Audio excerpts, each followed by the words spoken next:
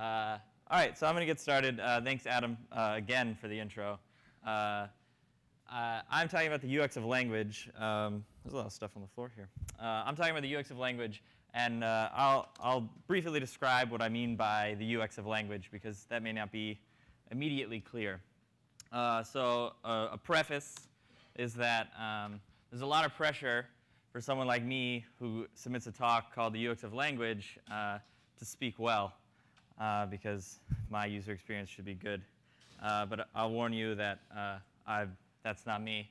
And also, there's a misconception that since I'm talking about translations and internationalization a bit, that I speak a different language. Someone told me that that was the way to say that. I don't know. I do ever do a convincing Jersey accent, so we could maybe put that in.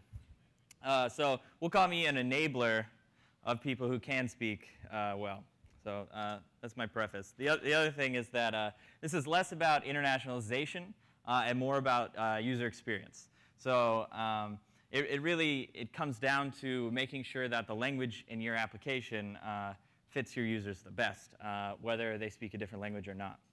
The first step to internationalization, if you speak English, is getting English right? So step one.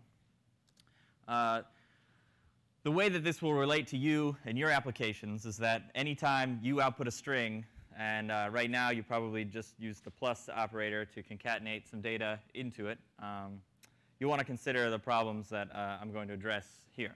So that may look to you like there are 5 results, or you have 3 new messages. Welcome, Adam, to come see X data, or your score is 25. You need 25 more points to continue if you're developing games. About me, a little bit. That's me. That's poor translation, pluralization, rather. I like to build JavaScript programs. I work at a place called Bazaar Voice in Austin. We do like ratings and reviews and stuff on lots of retailers that you probably have heard of. But the idea is we can put our ratings and reviews in any language on anyone's site, anywhere. So I get to do this for a living. It's fun. I really enjoy it. My mom was an English teacher. It was like little kids, though, so I don't know if it counts. I have an 8-inch vertical jump. I bench 115 on a good day, and I can squat 250 probably. I never tried. So getting into it, this is I wrote a blog post if maybe like 2 of you have read it. And this is the premise that I worked off from the blog post. So whenever I went to write the talk, naturally, I just took a screenshot of it. Easier that way. So Greg Brockman, I have no idea who he is, but he wrote this funny thing, and then 1,000 people retweeted it, and I guess one of my friends did. And I thought that was funny, more or less. So a brief history of string concatenation is where we start. So we'll go back to 1986. We have like text-based browsers, and the web was for documents, right? Static files. You could get to TXT files. There were no formats. There was no HTML. There was nothing, right? It was like ARPANET or whatever Al Gore was working on. So some time passes. I wish I could have put like a what is it, like a montage, like Rocky or something. I don't know. And people desire to customize content based on people. So different people on the same web page would experience different things. Essentially, we're talking about mixing data and documents. This was a fundamental shift in the web, and that's why we have web applications and games and things like that now. I think Tim Berners-Lee has a quote somewhere that I totally bothered to look up, but it got lost in my slides. That he never intended for the web to be dynamic. He didn't even intend for it to have images. He's like, why would you need images? And then later, when they try to add like authentication, he's like, no, the web's open. You don't need authentication anywhere. It's crazy. So we branched a little bit from that, but I still like the guy. So then we enter the era of literally just outputting concatenated strings. So you might remember CGI bin folder. And this is just some headers, some HTML, some strings. This is my first web application, 1993. I was 9. And then after that, there was more time passed. I figured the montage was too long for twice. But then we get to crappy templating languages. There was a language called personal homepage that came out, later backronymed into something else that I don't know what it is. I think it's like one of the recursive ones, PHP something something. I don't know. It's weird. But you get into these situations where it says, like your template is also the application, right? So you just have an if block, and you're like, if they're logged in, show this. If they're not logged in, show this, and then go here. And then you could have like one file that was literally the whole application, including the markup. And that was like 10 years of string concatenation dark ages, right? That was the non-innovation period in the web, and it was where like half of us started, and I'm glad I don't work that job anymore. So around 2004 to present time, you know, Django and Rails and all these, even PHP came around, especially with PHP 5. There was a lot better mechanisms. PHP really was a templating language first that just got out of hand. But now there are real, you know, first-class language things in PHP, and so you can do things like MVC. MVC is not the only thing, but you can separate. You have separation of concerns. You can actually use good software development practices. It's kind of like there were the software engineers and there were people building web pages, and they never talked. And so finally, you can do things like logicless templates. And I know not everyone loves those, but I think everyone can agree that you don't want too much of your application logic inside your templates. That's not really what I'm talking about. Really what I want to say is that at some point, we're pretty good at rendering HTML right now. We can separate data, and we can separate views and controllers and have templating languages that we like, and it all feels pretty good to us. So we can finally render HTML. We're out of that type of string concatenation, modern Iron Age. So what about rendering a sentence? So that's the basis of my talk is how do we render sentences? Do our techniques that we use in templates work for sentences? So let's try it. Here's a templated sentence. Handlebars. Oh, you want to? I guess that would work. That? Yeah. All right. Maybe I can go bigger. We'll see. So this is a handlebars template because Yehud is here, and I didn't want him to beat me up. Also, I love them. So welcome to the site username. Seems good. So you put it in. Welcome to the site, Adam. It's nice. So let's try another sentence. Hi, Adam.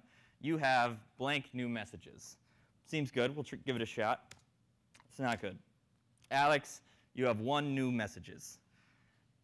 Not that bad, but it's not exactly my favorite thing. If an application told me this, I would probably disrespect it. It's gross. Hence the UX of language, right? That is poor user experience. So our traditional way of concatenating strings together is not sufficient when those strings form a sentence. So the way we create HTML can't be the way that we create sentences unless those sentences are completely static, in which case that's fine. Do whatever you want. This is true if you support multiple languages, but still true if you only support English. And trust me, if you only support English, in like 4 months, you'll have to support other languages, and you'll be really mad that you thought you never had to support other languages. Because that's a terrible time, re-internationalizing something. So this is a rhetorical question. It's supposed to be poignant. Yeah, so how many of you optimize the markup on your page to be like prettily indented, right? So whenever like you make sure that the template prints out to where you have like the correct indentation in the source of your page. Probably like half of you at least, or maybe I'm just weird. And then we do things like have sentences that suck, right? So it's weird that we're so worried about the source, but we can't actually get the thing that the content, the thing that someone is actually there to see. And so that's the poignancy. That's not a word. So we can do better. So consider the previous example of you have 2 new messages. That one works fine. What if we just did this? You'll see this a lot. So you have X new messages, and messages is the S is in a parentheses. And messages you have 2, which is like the Yoda version, right? Like in reality, people would just put like messages : 2, but it wasn't as funny. I couldn't make the Yoda joke. So the first one's just ugly, and it doesn't work for a whole slew of things that I've yet to bring up. And the second one works OK, but not if you care about user experience. This works well if you have like tabular data, something like that. But this is really impersonal. Consider Facebook. 2 people liked this post, right? Can you imagine if in the bottom of every Facebook post it was just liked :2, right? Or even if they wanted to put people who have liked this post, Alex Sexton, comma, Adam Sontag, comma, 2 more. It's just weird. I don't know. It doesn't work. The second one's called prefix or postfix. A lot of times this works well for internationalizing things because the way that the sentence structure works is you can almost do that in most languages, but it still kind of sucks. I just realized there's like a sea of apples, but it looks like stars, so it's like apple stars. Someone should take a picture of that later. So should you do this in your application? Absolutely not. So we'll get to plural branching. This is like once you realize how much prefix and postfix pluralization works, you can try this, right? So you're like, hey, Alex, what if I just said, if it's 1, do this. If it's this, do this. I hope someone just hears the audio, and that sentence works well. So this is cool. So let's add Spanish. You might be saying, I don't need Spanish. It doesn't apply to me. Just pay attention for a little while and get back to you. So here's that same thing with Spanish. Hopefully those translations are good. And you can tell it explodes. It doubles immediately. It more than doubles because you need if statements for this kind of stuff. And that's really gross. The other thing is it's coupled directly into your application code. Where do you put that? You put it in your template. If you're using a logicless template, you can't really do that. Where does that go? There's no good place that fits. Plus, consider these commonly supported languages. Can you imagine the if block for each of these in the case where you had to support any half of these or 5 of these every time you needed a sentence? That just gets unwieldy. So I guess I was feeling kind of sorry. So I know what you're thinking, or at least some of you. Richard Stallman came in. He's like, GNU getText 30 years ago. Solve this. Everyone uses getText. This is a solved problem. That's what I use. And that's cool. This is the reference. That's Richard Stallman right there. He's fighting ninjas. It's like a XKCD or whatever. So I thought so too. So we'll get back to that. I just thought I'd interject that because everyone likes a good comic. So navigating the message landscape, I want to go a little deeper, talk about properties files. So this is the next thing people tell me. Oh, well, I know I don't do the if statement stuff or whatever. We have internationalization. We use properties files. And a lot of times they'll do it for internationalization because the way it works is you can kind of switch out your messages nice and easy. A lot of times I'll ask people, like, do you have internationalization support? And they'll say, yeah, we have properties files, which is like the equivalent of me saying, like, is this TV high definition? And then someone saying, yes, it has pixels. It's not a no, but it's not a yes either. So it's not necessarily what you want, but here's how it works. So you have a properties file for each language. In this case, it's one file, and they're just objects, but whatever.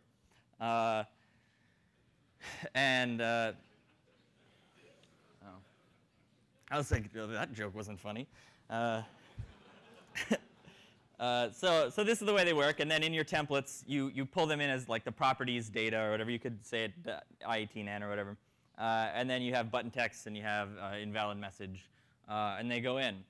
And that kind of stinks because not only do the translators like not have any reference of where it goes, like when you write your templates, like they're like, what is that? When you have strings in there, you know that this is like the submit button and what the invalidation message is. And so this makes it hard on you. It's pretty common in a lot of places. So by default, a lot of languages come with the ability to do this. They're not bad inherently, but if you want true internationalization support, you need more. You can use properties files to do more than what people generally do with them. So it doesn't really address any of the hard problems except for rendering different locales. So now you can switch out the strings, and one's Spanish and one's English. And so that's a totally different thing, but now what about pluralization and stuff like that? So sometimes people add sprintf. This is like an old C function that we keep around. It's not in JavaScript by default, but it's in a lot of languages. It's implemented kind of okayly in like underscore string. This is what that looks like. So the message inside the properties file has like the sprintf parts in it, and you have X messages, and we're back to the initial problem of what if there's one? You have one messages, and so it didn't really solve much in that case, except for now we can poorly translate and pluralize every string instead of just English, and our templates suck more.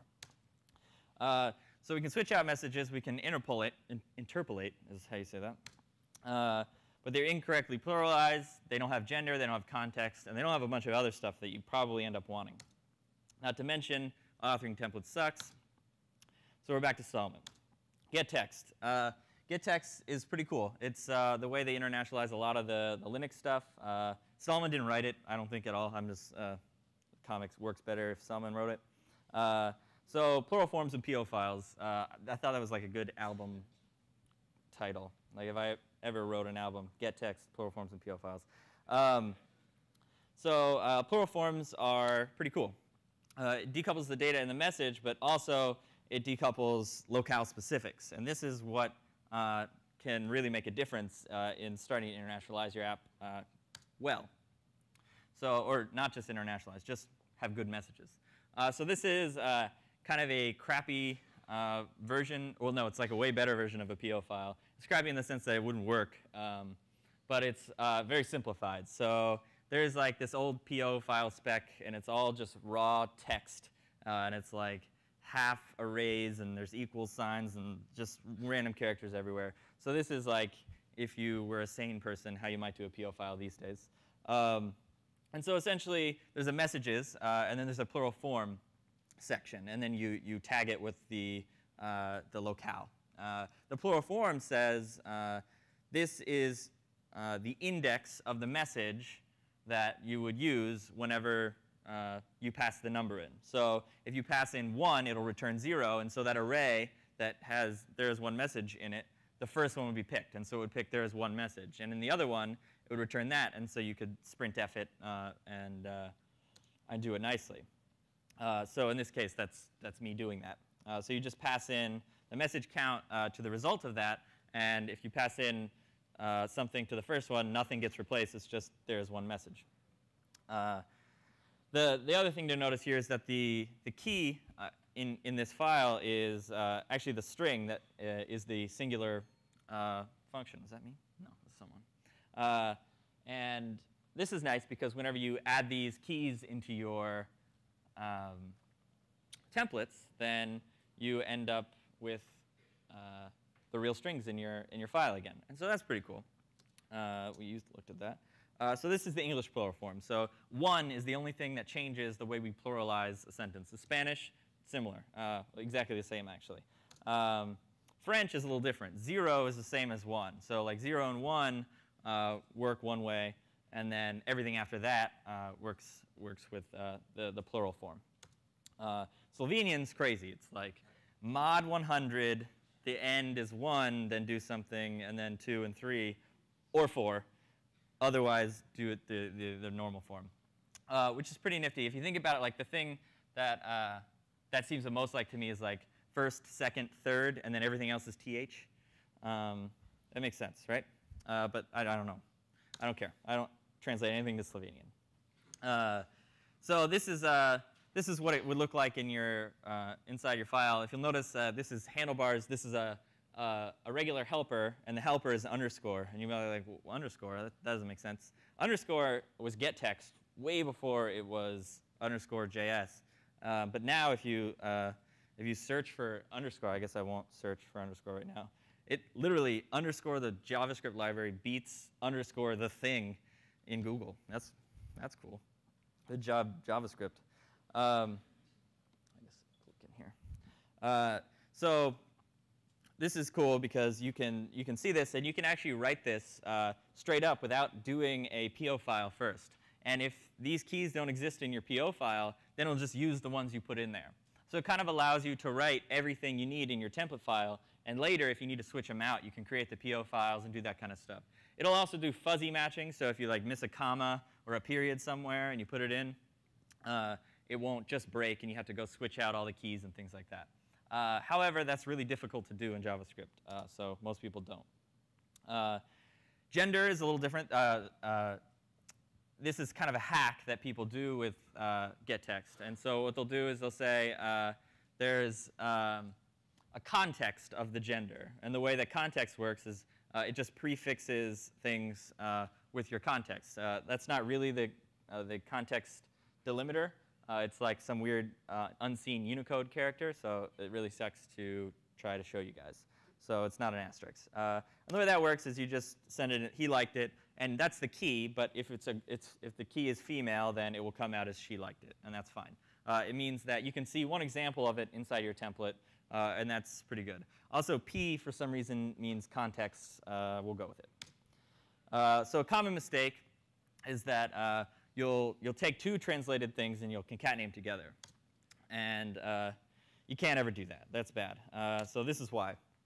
I like my red shirt, and me gusta mi camisa roja. So awesome. That was really good. So these are switched around. This is a fairly contrived example. I don't know how many people are going to be outputting this sentence. But it actually gets way worse in some other languages that I assume all of you know. So what do you have now? We can pluralize our message. We can interpolate our message. That's good. We can pluralize our message correctly for each locale separately. We can have templates with messages kind of in them. It doesn't actually have to end up mapping, but at least readably so. And we can use gender-specific words as per the locale requires. You can actually also add a rule for gender inspecificity, which is it's like whenever someone's too far away to determine their sex. So if someone rides a horse over the horizon, they rode a horse over the horizon. English barely has that. They is ambiguous, but it works. So getText seems to do a good job of some of the things we've been talking about, which is interpolation, gender, pluralization, and happiness as far as the way it looks in your templates. And that's why I wrote Jed. If any of you know Jed Schmidt, he lives in Japan, and he's a translator, but he just writes JavaScript for fun on the side, and all of his code is better than mine. So I named a library after him, because, hey, he has a 3-character name, and that's short to type. So this is the way this works. I kind of have 2 APIs on top of getText. The actual getText API is on the bottom, and the new one's kind of like a cool jQuery chainable thing. And that's fun, and it works, and it's more or less what we've been talking about. So what's wrong with it? Because it's like not the end of the talk yet, and I still have more to say. So back to just English. There are 3 messages from 2 people.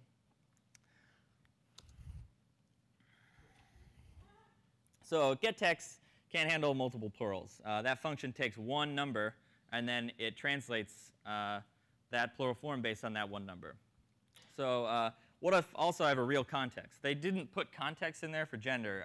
Context is for like, I'm translating this for when I'm in the menu, or I'm translating this for when I'm in this part of the application. And they can kind of have slightly different context, like look at this or look at this, which is the same sentence. That didn't work well. So it can only go one level deep, too, which is kind of indicative of why you can only have one plural. So you can't have 2 contexts, you can't have 2 plurals, you can't have 2 anything. It is a C API, which sucks. This is all the functions. There's no like function overloading from back in the day. So you have to have each one of these things, and you have these like obscure characters. And you can override that like I did with Jed, but it still kind of sucks. Plural forms have to be sent with each message. So when someone sends a PO file, they have to put the plural form in. And why? I don't know why. They don't. You shouldn't have to. If one word changes, then you have to retranslate the whole sentence because we can't do fuzzy matching very well in the client side because it would take too much guessing and time and things like that. So in the client side, it's not even that very good solution. It's not very extensible either. There's some things that I'll show you in the future that can kind of show you what I mean by extensible. So I want to take this section to thank Norbert Lindenberg, who is not here and doesn't know I exist, I think. But he is a guy on the ECMAScript TC39 globalization spec something or other. And I put out Jed, and I was all excited about it. I did the cool face thing with Jed's face, and I put it on a site. And Brandon Ike posted the library up to ECMAScript, and he's like, hey, internationalization guys, how does this look? And they shit all over it. So I want to thank Norbert for being the kindest person who shit all over my library. Rightfully so, though. So next up, he convinced me to switch to something called ICU message format. ICU, they do a lot of Java stuff, actually. There is a message format in Java, but it is not ICU message format by default. So if you have preconceived notions of message format, leave your baggage at the door. So really, it's not even a thing. It's just two things put together, plural format and select format. And the way that they work is that, well, the way that plural format works is it has a mapping of keys. So any plural function, the plural form functions that, like for English, we had 0 and 1, they'll output any one of these things, but the minimum set. So in English, the only thing that matters is actually 1. Everything else is other. Even though we have a 0 and we have a 2, exact literals, they don't actually matter. They're not different. So in English, we have 1 and other. In some languages, they use all 6. They don't always exactly match up. You know, few means different things in different languages. But you can pretty much tell the translators that this is what it maps up to. You kind of have to give it some wiggle room, be nice to it. These all come from CLDR, which is like a database that stores plural functions and things like that. So thanks to those guys. It's in XML, though, so just convert it. So the basic syntax overview for how this works, it looks pretty complex, which is crappy for translators, but it works really well. And so you have a literal, and you can just type it. That's just any words that you want to put in the sentence, you can just type them. If you want to do something a little crazy, if you want to use a variable, you can just put brackets around it. It's like mustache, right? And then if you want to use a plural select function, use this comma section. And then you end up, let's see if I mouse. Yeah, I do. Oh, bigger, it doesn't, it wraps. Thanks, Adam. And so you have option 1, option 2, option 3. That would be like a select. And so if those are the value of this variable, then these will run. And then it recurses. So inside here, you start up here again. You can have a literal and a variable, or you can have this whole thing again. And it can go infinitely recursive, which I don't suggest. It would take a while. So let's try this sentence again. So we have this message. We say, how many messages are there? That's our variable num message. We're saying that this is a plural form, a plural select, plural format, rather. And then we're saying there's 1, and then there's other. And then this is what comes out of it. You have 1 message. If we wanted to change this to 2, we could come here and recalculate this, and you have 2 messages. Now, that's pretty nice. That can be pretty good. You can also come up here. Oh, it's hard with it duplicated on my monitor. You, let's say, don't have 2 messages. Yay. All right. So that would be like the worst message. You might have any other number, but it's definitely not 2. We could guarantee that. So if we can add literals in there too. This is where things get cool. So a lot of times you want to treat specific numbers differently. So you have 1 message. We do that again, but if we switch this to 0, rather than saying you have 0 messages, which is fine, we can make it a little more warm and say that you have no new messages, which is nice. And so we have a special case for 0, and it overrides these run first, and then the other ones run after that. So we can come in here and add, I'm not going to do the formatting nicely, 42, and the answer to life, blah, blah, right? And then we can come in here. It won't do anything, right? And then we can change this to 42. Right. Messages. I forgot to add messages. Whatever. You get it. For those of you who have been saying, I don't need multiple languages, this is what applies to you. That's just English, right? So before, you couldn't do that in any language, let alone English. So that's 5 results in 2 categories. Or even worse, he received 5 results in 2 categories. And that's like, you say, well, that never happens. But that's like everything Facebook or Google Plus writes on your screen. If you do this with the if branching, you have to branch on all 3 gender choices, as well as each pluralization of category and results. So it blows up to 12 different if statements just for English. And that's not maintainable. So if we want to do this in ours, we just use these same forms twice, right? So you can say that there are 5 results in 2 categories. There are 5 results in 1 category. There are, let's do a crappy one, right? There are 0 results in 6 categories. Also very unhelpful. So we'll go on. Select format works similarly. Rather than the pluralization function choosing the key, you just get to choose the key. So that's how we can do gender. So we can have the same one as before, and we say the gender, this is a select format, and then we'll select based on these 3 things, right? So he found 5 results in 2 categories, and we can do she, and we can do my good friend Noel. They found 5 results. 2 categories. That's nifty. You have named arguments. This is just like a template language. I won't play around too much with that. And then plugins are nice. That's totally readable. Everyone's good with that, so we'll move on.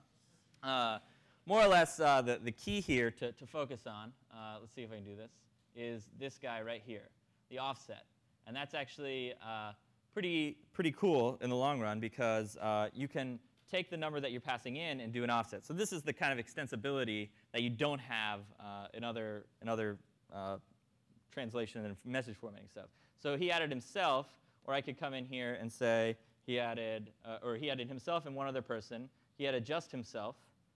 Do this. He added no one to his group. He added, oh, this is the first one we did. And then we'll do it here, 2 other people. We can change it to female. Well, we'll change it to my wife. Allie. Al and Al. Yeah, that's cute. Allie added herself and 2 other people. And then we can do, like, if we did null again, and then you didn't know which of us. Yeah, right? So like that's pretty cool how on every single one you can do all the different things and it just comes together. It's a very technical way of saying that. So this is translator friendly because all the variations are translated together. You put all those together and you make sure each one of them works. You can automate just displaying each one of the data points just by some dummy data. So it's also not very translator friendly because the syntax is crazy and they already speak like Chinese. You can't expect them to speak select format as well. Luckily, a tool wouldn't be that hard to build for this. It doesn't exist yet, but it would be pretty easy to build. So I wrote message format.js, and that's what I've been using this whole time. And so you can pull this in.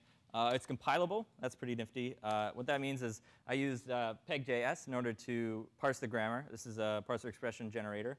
You could use JSON or something like that. It just generates an AST of the different nodes, and then I can take those and do some cool stuff with it. So this is our argument one from before. If you look, like we do a pre-compilation rather than a compilation, it'll output JavaScript. And the cool thing about this JavaScript is that it doesn't actually require message format anywhere in it.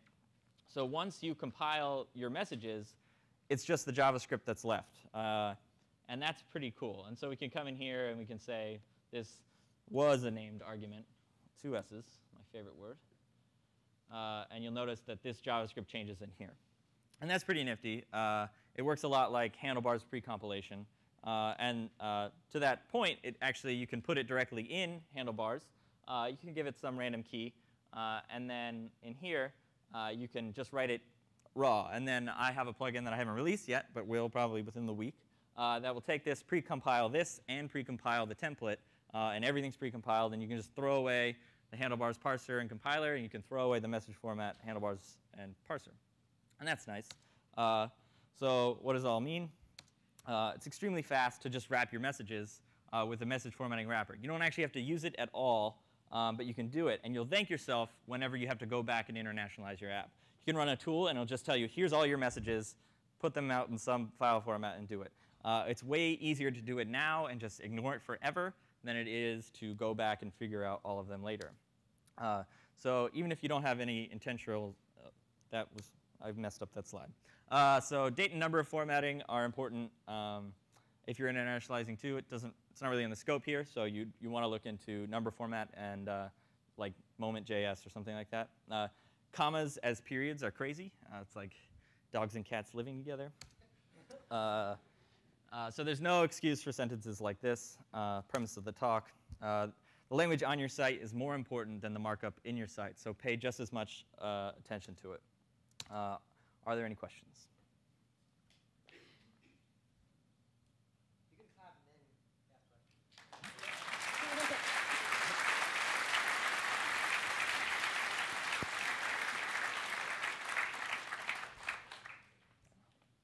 Anybody? Any ones? Persons? People? Ones, persons. I get it. All right. Oh, there's. Okay, sorry.